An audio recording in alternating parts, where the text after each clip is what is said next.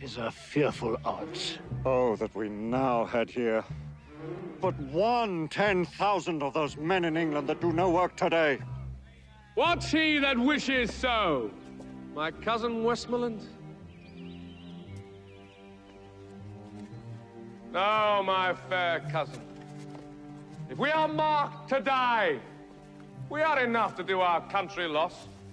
And if to live, the fewer men, the greater share of honor. God's will, I pray thee, wish not one man more.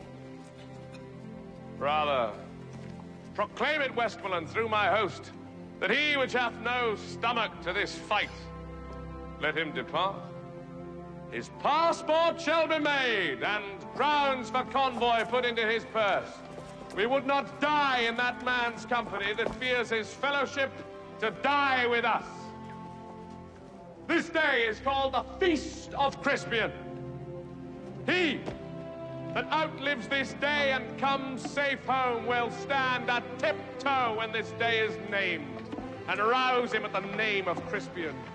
He that shall see this day and live old age will yearly, on the vigil, feast his neighbors and say, tomorrow is St. Crispin's. Then will he strip his sleeve and show his scars and say, these wounds I had on Crispin's day. Old men forget, yet all shall be forgot, but he'll remember with advantages what feats he did that day.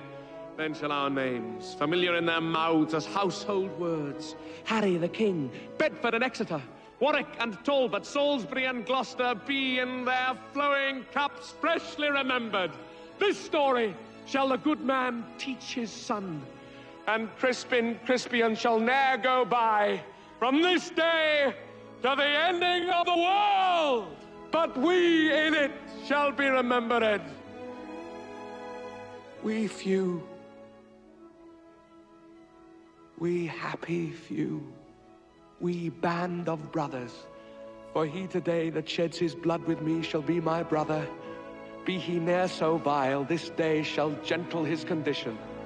And gentlemen in England, now abed, shall think themselves accursed they were not here, and hold their manhoods cheap, whiles any speaks that fought with us upon St. Crispin's Day!